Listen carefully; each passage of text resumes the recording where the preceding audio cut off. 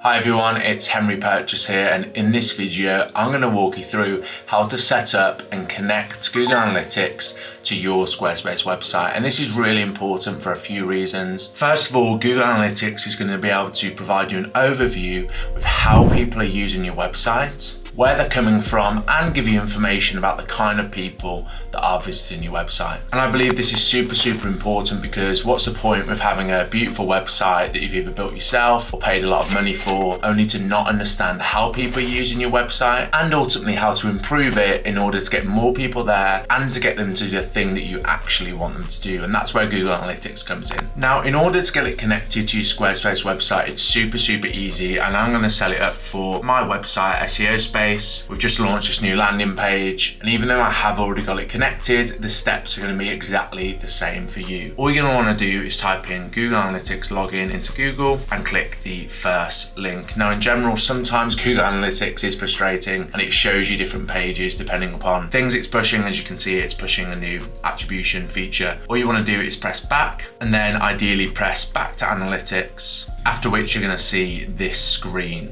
If you see something else and you don't have the options go back to Analytics, all I want you to do is head over to these 4 boxes here, click that, and then click Analytics. And that's going to take you to the exact same screen. It's going to take you to probably what you'll have is a demo account once you've logged in. So it's going to show you some sort of demo account here. And all I want you to do is set up a new account, which will take you through here, which all you need to do is head down to admin here. Then what I want you to do in the top is press create, then click account. And what I'm going to want you to do here, and this is super important because Google Analytics has updated things going into 2024, so make sure you follow these steps correctly. I want you to press create and then property. And essentially a property is, almost imagine it's essentially a site which sits under your account. So you can have a number of different properties, which are essentially just websites that are added to an account. And all you're going to do here is go through and add the different details about your website. So I'm just going to put Squarespace, then click business details. So we've got a team of 15 now, so I need to make sure I click that, and then also industry category. I'm going to check software. Nothing to do with software. Sometimes these are a bit of a pain. Marketing,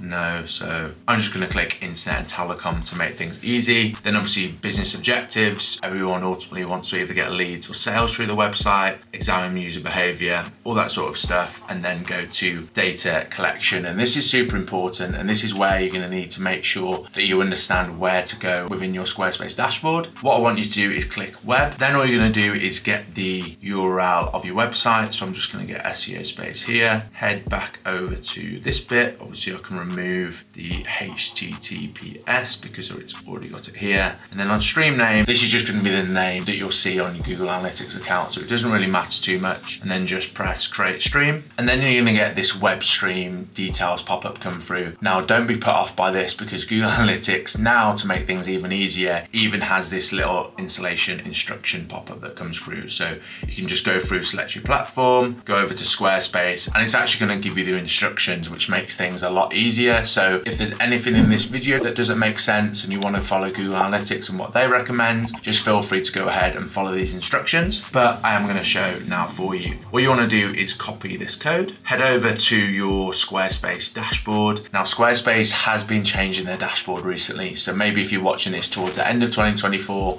or even 2025, this is the method that's going to allow you to find where to put this code no matter what Squarespace does to its dashboard. So all you're going to want to do is go to the search bar and type in Google Analytics, and this is going to take you to the external API keys. And what the external API keys is going to allow you to do within this little box up here, it's going to allow you to put in the code that you just copied from Google Analytics, which when you've done, you can press save and then return back to the Google Analytics dashboard, which once it's done, it is going to take 24 to 48 hours in order for Google Analytics to pick up the connection on your Squarespace website. So don't worry at all, because it can take a little bit of time. And the best way in order to test it, once you go back to your Google Analytics page, the way that I prefer to test it is if you go to here and just press real time, and then actually go to your website, and then actually open up your website in another tab. You're going to see all of these dots across the world, potentially from people that are visiting your website. And depending upon where you're from in the world, you're going to see that there's someone visiting from your location. So I'm in the UK, I can see that I'm there, and I can see that I'm getting data of real people that are coming to Squarespace's website.